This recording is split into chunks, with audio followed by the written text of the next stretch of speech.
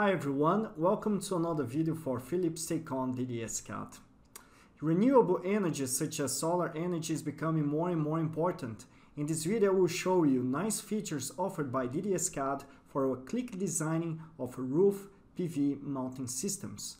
Before viewing the video, don't forget to subscribe to our channel and to hit the bell to be notified of new videos. Enjoy! I will start designing by inserting PV panels on the roof. The PV panels on DDS-CAD are fully parametric, so you can create the PV model you wish. In this case, I'll select this size and I'll click OK. In the placement reference, I will set on roof and I will insert a distance offset of 10 centimeters. In the angle to plane field, I will insert a 24 degrees tilt angle and I will click OK. I won't insert the PV panel individually. Instead, I will insert as a group by placing symmetrical on a surface, and I will define the surface from the bottom left to half of this wind turbine. As we can see, DDS-CAD insert the maximum PV panels for this area. At this stage, it's good, so click OK and see the result in 3D. We see that we have a row clashing with the wind turbines, and also the first row is quite close to the raised edge. So before we change anything, I will make a sunlight analysis. So I have previously defined the project location as Amsterdam, and I will make this sunlight analysis at the end of the sunniest period in Europe, which is October 21st. Then I will select the random mode, random line and shadow. Now that we can see that we have shadows in all the rows, I will add this group and make, for instance, in the X parameter, I will insert an offset of 1 meter. In the Y parameter, I will insert 0.7. And in the delta Y, which is the distance in the rows, I will insert a distance of 0.8.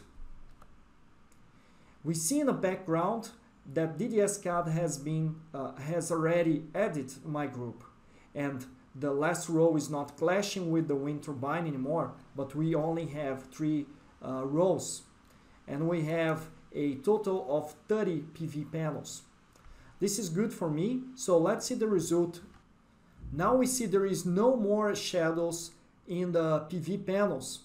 To end this modeling though, I will insert mounting racks beneath the PV panels.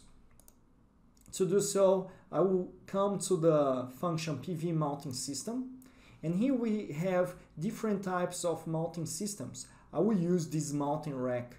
This mounting rack is also editable, so we can change the angle and the parameter A and B to be according to the PV panel we are using.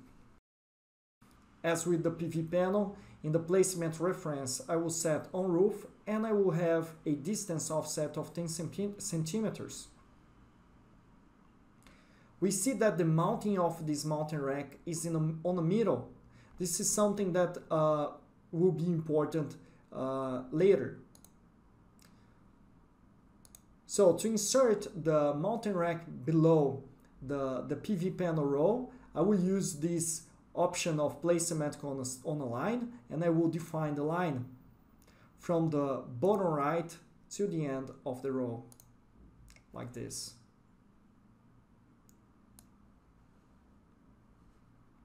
The delta X has already the value of the PV panel width, and the start point, as we saw that the start point of the mounting rack is on the middle, should be half of the delta X. In this case it's 0.723. As you can see, it has been inserted below this row, and we see that it has been correctly inserted beneath the PV panel row. Now I only have to copy to the other PV panel rows.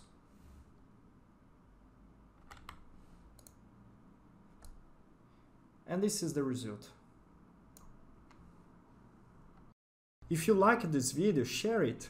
If you have any questions, put your comment below and I'll get back to you. Cheers!